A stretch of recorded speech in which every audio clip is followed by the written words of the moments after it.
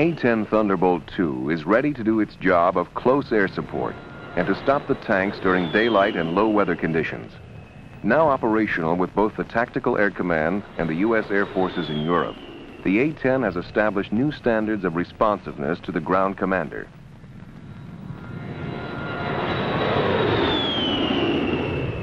However, the limitations imposed by nature, those of darkness and bad weather, affect the A-10 as well as most other aircraft. It is during these periods of reduced visibility that the need for an anti-armor aircraft may be the greatest. For potential adversaries are known to prepare, train, and equip for night armored thrusts in massive waves.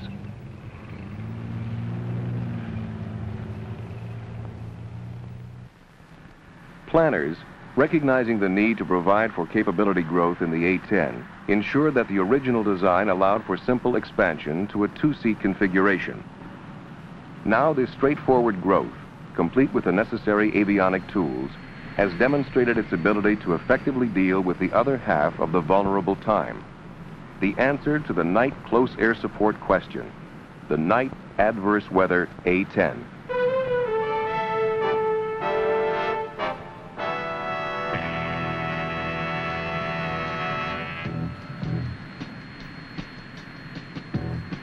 The Night Adverse Weather A-10, or NAW as it is called, is a modified single-seat A-10.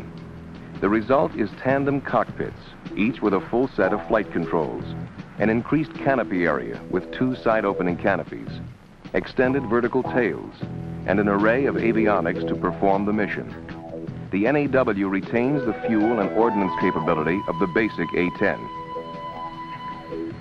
The avionics which have been added are a forward-looking infrared receiver and a radar, each mounted in pods under the wing, an inertial navigation system, a radar altimeter to accurately measure altitude above the terrain, a laser ranger, and a low light level TV system. And finally, a modified head-up display to present all this information to the pilot.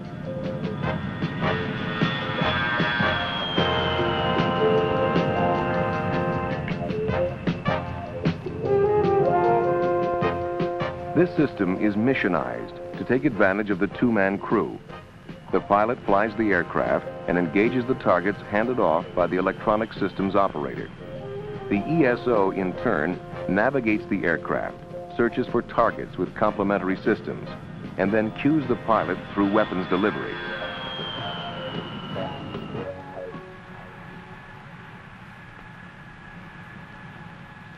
Okay, the mission for tonight is to attack a suspected concentration of tanks here.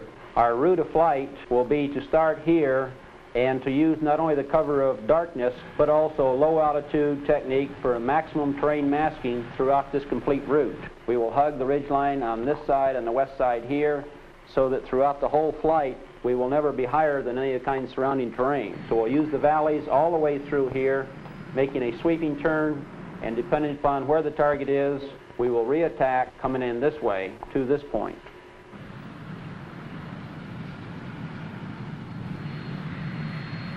To meet the threat of the heavily defended armored forces, the Night Adverse Weather A-10 will employ the 30mm GAU-8A cannon, and when available, the imaging infrared Maverick missile to capitalize on standoff. While achieving standoff, these weapons permit firing at very low altitudes, further enhancing survivability through terrain masking.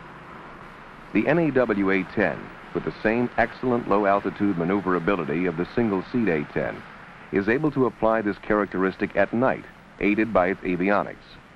This spells survivability. Staying down amongst the terrain while delivering lethal ordnance from a distance, never having to pop up into the missile threat area.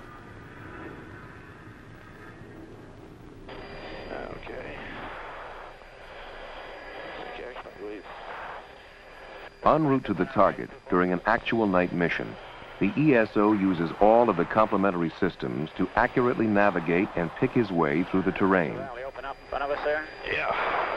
Went by that one at a couple hundred feet. Yep, sure did. Over the ridge.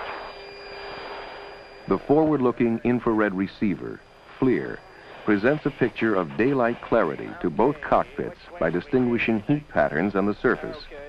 The ESO controls the FLIR in both azimuth and elevation, as well as magnification for longer range work. Looks like all its low spot ahead anyway. Yeah, that is it. Valley 16, 17 miles. A little bit, then we'll make the turn back. Finding an area of interest, such as a navigation turn point or a possible target, the ESO is able to generate a cueing box to overlay the subject and to project this on the pilot's head-up display. Right down through there.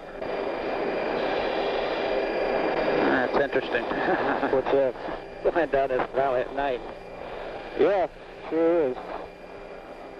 As the pilot rolls into a turn using FLIR information, the ESO brings up the low light level TV, momentarily replacing the FLIR imagery. The LLTV gains its real-world display from illumination by minute light sources, such as stars or other small lights on or near the Earth's surface.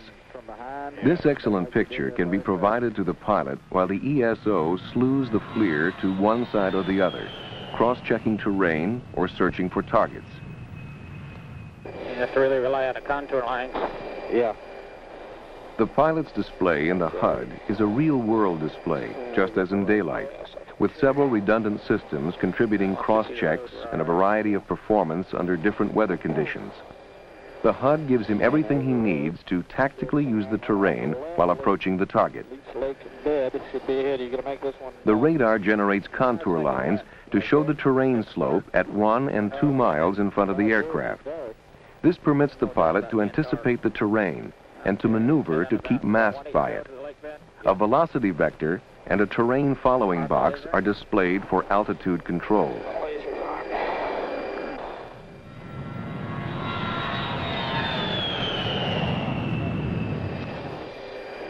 For clarity, both airspeed and radar altitude are displayed digitally.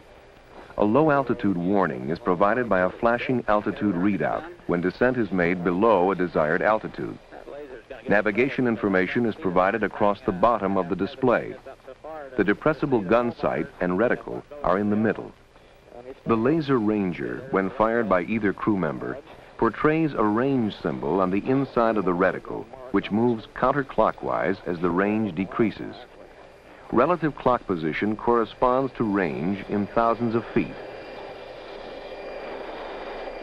Okay, you're heading straight for the lake bed. I'm going to use narrow field of view on this one also. Okay. Okay, go ahead and make your turn on around it at that 240 heading and then slight pop.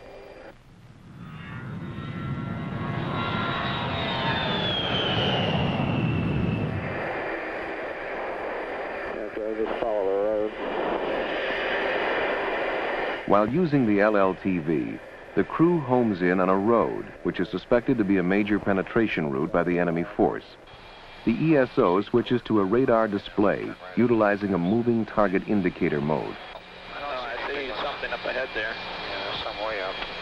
I see something out there, probably about 4 miles. This sensor, which can look through the weather when the FLIR may be degraded, can isolate on only those returns that are moving at 4 knots or more, and show them as bright targets on both cockpit displays. 10 degrees. There's a big truck right ahead. It's about 2 miles.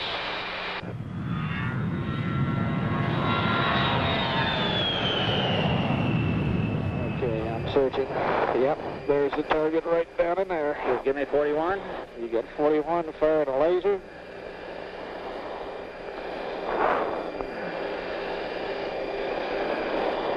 Okay, that's the truck right under your pepper right now. There, okay. That's it. Now a little bit to the right, left. Okay. Ah, that was a good hit, Wendy. Super.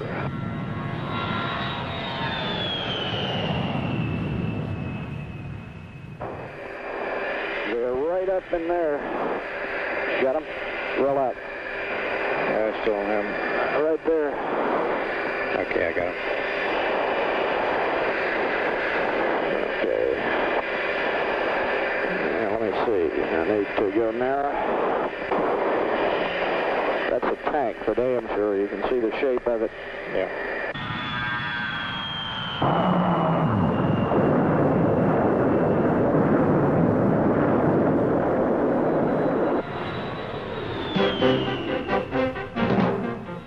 The simplicity and straightforwardness of this system makes aircrew transition quick and builds solid confidence on its employment. The combination of firepower delivered at very low altitude and the flexibility of a two-man team to react to the demands of the night and adverse weather environment come together to demonstrate a survivable system. One that is capable of extending TAC air responsiveness around the clock. One that is affordable. One that is available now. The Night Adverse Weather A-10. Right on, baby.